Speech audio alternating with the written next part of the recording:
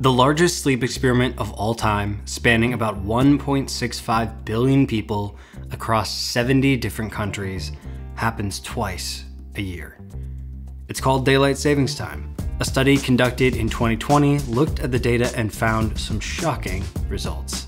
On the day following the shift to daylight savings time in fall, the study observed a 24% relative increase in heart attacks, a 6% increase in fatal car crashes, and a statistically significant increase in suicides. Another study found that judges dole out harsher sentences on the day after daylight savings, all over a 1-hour shift in our sleep routines. To say that sleep is important would be an understatement. That's why I embarked on a research journey to discover what a science-based sleep routine would look like. The sleep recommendation that most of us have probably heard is get about 8 hours of sleep per night. And according to health organizations globally, most recommend between 7 and 9 hours per night. But sleep science has come a long ways in the last 10 to 15 years, and people in the scientific community are saying that quantity is not the only important metric when measuring a great night of sleep. More and more people in the scientific community are getting behind this concept called QQRT. This stands for quality, quantity, regularity, and timing. Quantity. Like I said, most health organizations globally recommend between 7 and 9 hours of sleep per night. And up until about a decade ago, this is all the information we had. Quantity has been a good predictor of things like blood sugar regulation, immune health, and even mortality risk, but it left a lot of things to be explained. This is something the scientific community calls variance. And some of these other metrics that we're about to talk about help eliminate some of that variance. The next element of QQRT is quality. Quality is broken up into two different categories. First is continuity. Continuity is basically saying were you sleep continuously or did you wake up frequently? This is often measured by something called sleep efficiency. If I was in bed for 8 hours and I was awake for 2 of them, my sleep efficiency would be 75%.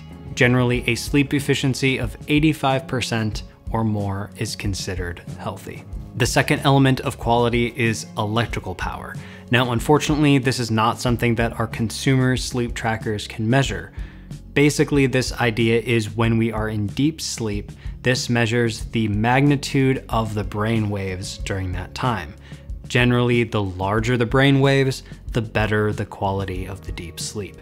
Now, it's very important to know that you can't shortchange quantity or quality of sleep. Both are very, very important.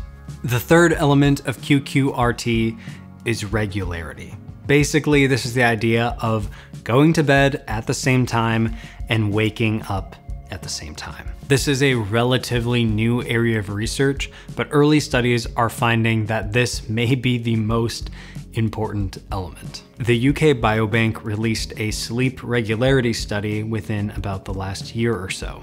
They found that those in the top 25% most regular with their sleep, compared to those who were more irregular with their sleep, had a 49% reduced risk of mortality relative to someone who was very irregular, a 35% decrease in cancer mortality, and a 60% de-risking of cardiovascular mortality. In this study, regularity and irregularity carried almost twice as much magnitude of predictability than quantity or quality. The final element of QQRT is timing. This is also known as chronotypes. Your chronotype kicks in once you're an adult with a stable sleep routine in place. Chronotypes splits people into 5 different categories based on their natural wake-up times. There are plenty of tests for this online that only take a few minutes. If you just Google chronotype MEQ tests, you should be able to find them. If not, I will leave 1 or 2 linked down in the description.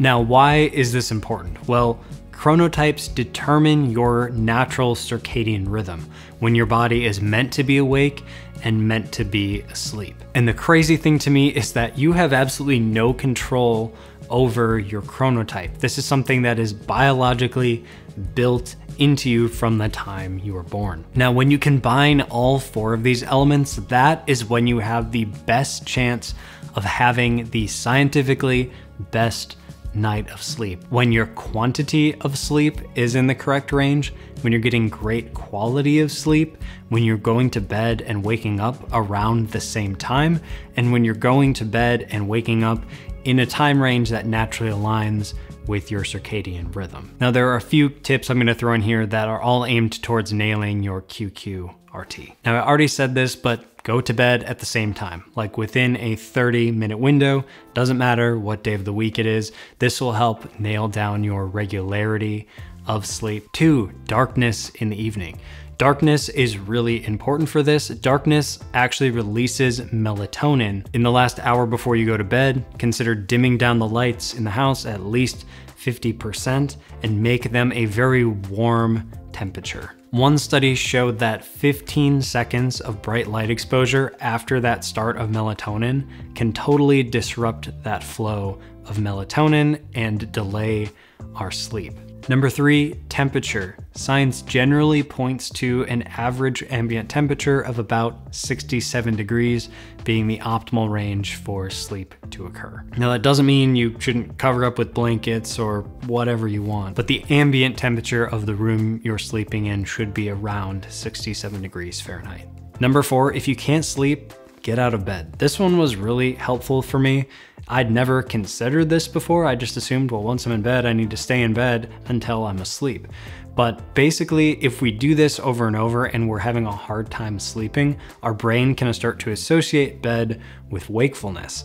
And so basically, if you can't sleep for maybe half an hour or so, consider getting up, going out, maybe sitting on the couch with some dark, warm light on, reading or something, right? Don't scroll, don't check email, and don't eat, because those will all kind of signal the brain, hey, this is a wakeful activity, whether it's the light or starting that digestive system. And then only when you're actually sleepy, then go back to bed. Number 5, be mindful of alcohol and caffeine. A lot of people don't like this, but it is just what the science says, and so I'm just gonna relay that information.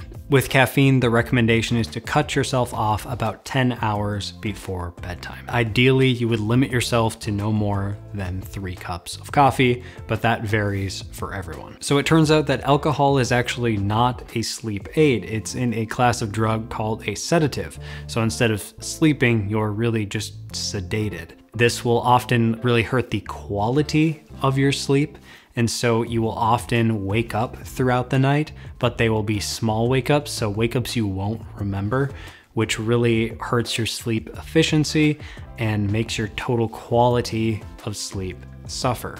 The other thing that alcohol does is it is a REM sleep blocker, and I will get to why that is important in a minute. This one has been very helpful for me. It set a bedtime alarm. I usually set an alarm about an hour before I intend to be in bed. I'm always surprised how quickly this sneaks up on me. The alarm will go off and I'll be able to turn my attention towards winding down for bed. Now, when I was talking about alcohol, I talked a little bit about a REM sleep. So basically, I want to break this down. There are 2 main types of sleep. There is non-REM sleep and REM sleep, and both are equally important. Generally, non-REM sleep is associated with healing and restoring the physical body. REM sleep is all about learning and memory and emotional regulation. Now, as we go through the night, we go through 4 different phases of sleep. Depending on your sleep tracker, this might break this down some different ways. For example, on my Apple Watch, they break it down into awake, core sleep, deep sleep, and then REM sleep. Core sleep combines 2 of those layers. They're just kind of the general lighter levels of sleep. If you look at deep sleep happens mostly in the first half of the night. That is non-REM deep sleep. And so that is basically when your body is restoring itself and preparing itself for the next day.